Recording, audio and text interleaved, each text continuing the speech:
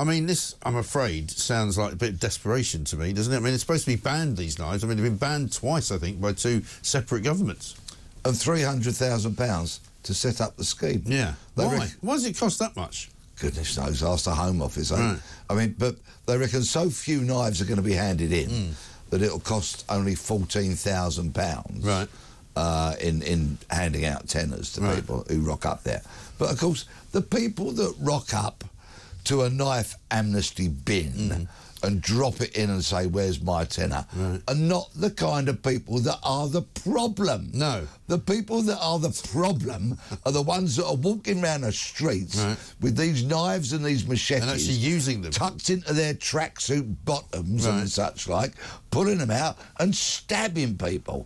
Now, 314 grand, if we put together the Home Office set-up money and the 14,000 they anticipate handing out, would pay a lot of police overtime to get out onto the streets and do some stop and search with a view to targeting those people who are believed or known to be knife carriers, stopping them, searching them, hopefully finding the weapons and arresting them. Yes, and thereby making sure that they don't do it again.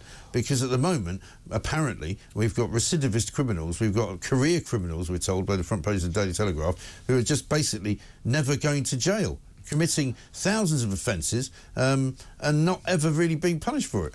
In this regard, I have huge sympathy for the hard-working, proper police officers. You know, the ones that love nicking people? Yes. That join to arrest criminals, that know how to gather evidence, that know how to put case papers together and get those bad people in court and convicted. Now, of course, sadly, only to see soft justice handed out time and time and time again. And the big headline should be on the front page of the Telegraph today. They could have shrunk this headline into 3 catastrophic words. Crime does pay. Yes. That's the state of the nation in Britain in 2024. It is, because they've done some Ministry of Justice analysis on some data here, and basically offenders have been spared jail in more than 50,000 cases since 2007, despite having more than 50 previous convictions. The number of career criminals avoiding jail has now tripled to something like 3,325 people. And I remember saying this earlier in the show, it doesn't sound like a lot, but if you imagine 3,325 people in a group outside your house, that's an awful lot of people. It's a lot of people committing an awful lot of crime. Because they are repeat offenders again and again and again and again. These are the people walking into supermarkets on the high street and just helping themselves, taking bagfuls of alcohol, cigarettes and all that kind of other high-value stuff like the meat and all of that, and just walking out, stealing with impunity. These are also the people that will have been subjected to, like, community resolutions and orders and all that kind of stuff, suspended sentences, every single thing you can imagine other than prison. And if any of them do get to the point where they get prison, they're coming out and reoffending.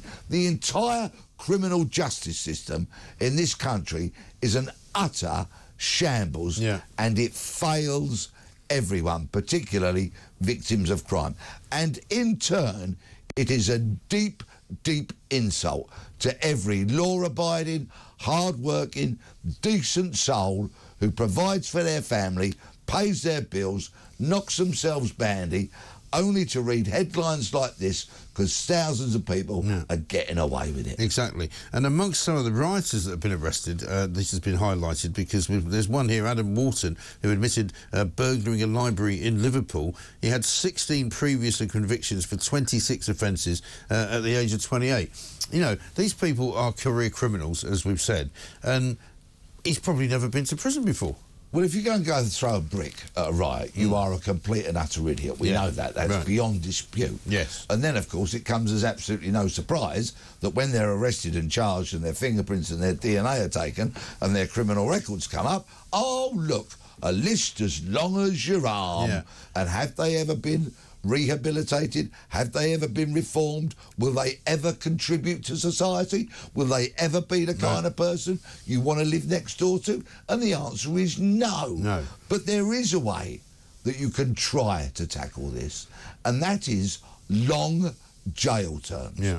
I've met many, many people who have done long jail terms, and when they come out, because they've been banged up, and I'm talking 10, 20 years, they are determined never to go back. Never to go back. And which goes against everything that we're told, isn't it, by the sort of penal reform crowd and the people who say, oh, well, you know, prison doesn't do anything. It makes people into more worse criminals. It makes them into hardened criminals. They learn more criminal activity when they're in there. There's no point in sending people to prison. Well, that's plainly not true, is it? Short jail terms, all of the aforementioned can apply. Right. Long jail terms, no.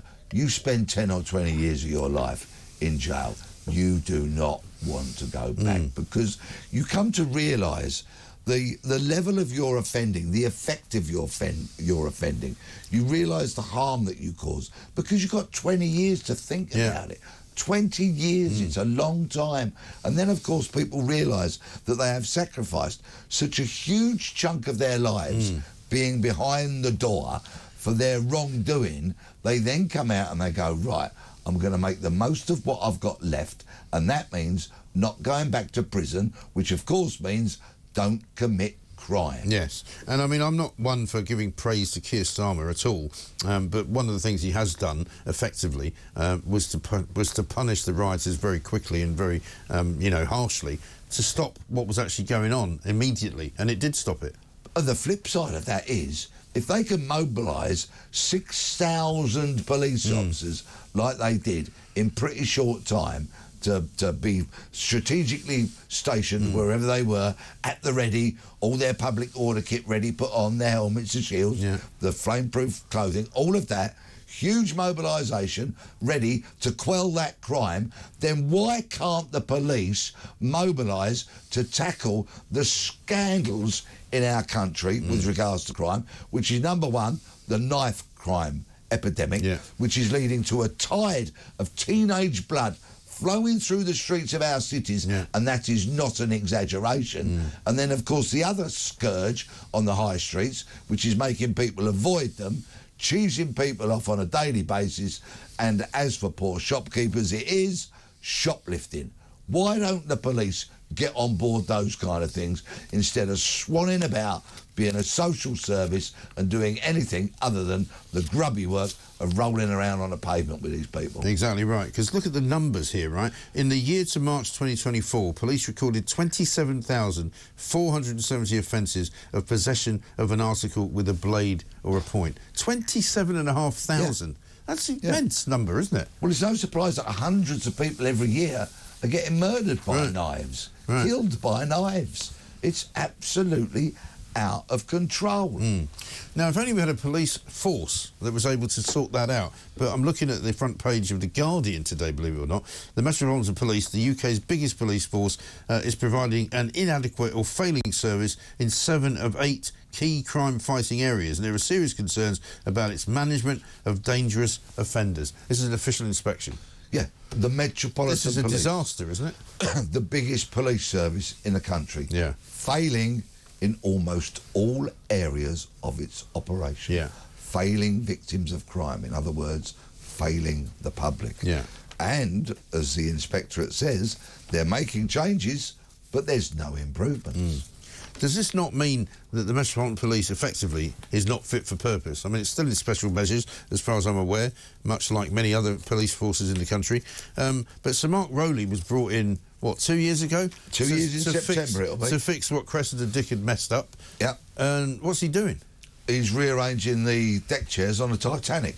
That's what he's doing. Yeah. And consequently, there are no improvements. Yeah. It is absolutely scandalous that people are being failed. And this comes as no surprise to me because a few weeks ago, an internal Met Police report got leaked, and they admitted to themselves that they're not serving the public. This is scandalous. And I would completely understand if people were going, well, what's Sir Mark Rowley doing then? Shouldn't he be sacked? Right. The trouble is that I would then say, well, who do you replace him with? Yeah. This current crop of senior police officers are out of the same identikit. They use the same police speaky language. They do the same kind of blah-de-blah in front of promotion boards. They are equally as, well, many of them are as liberal and fluffy and woke as each other. And with one notable exception, the rest of them are just out of the same jelly mould. So I think all you'll get is more of the same. Yes. It's a very depressing thought for those of us who quite like to see law and order restored to the streets. Because I'll tell you what, I feel now, certainly in London, as though there is no law and order at all. And so what I have to say to everybody is please, please, please do everything you possibly can to ensure that you do not become a victim of crime. And that means in your home, have an alarm, have CCTV, have suitable locks. Don't do silly things like leaving the windows open and all that kind of thing. Your car, if you own a car, do not just rely on the manufacturer's security system. You have to put in additional measures. A steering lock, for example, is a very useful bit of kit these days, because cars are generally stolen using tech and not tools. You need a tool to saw off a steering lock. And all these kind of things. And when you're out, please be aware of your surroundings. Don't pull your mobile phone out the minute you come out of an underground station or off a train station. Be aware of your surroundings, what you're doing. Please protect yourself. Please stay safe. And it breaks my heart to have to say this, but I'm forced into doing it because we're living in lawless Britain, where so many parts of the country are plagued by crime committed by people who don't get suitably punished. Absolutely right. I couldn't put it better myself, which is a terrible state of affairs for us to be in. But that's where we are. Keir Starmer is supposedly going to fix that. I don't know whether he can. Certainly, if the Home Office idea of a knife amnesty in police stations for 10 quid is the start of it, I don't think we're going to get very far.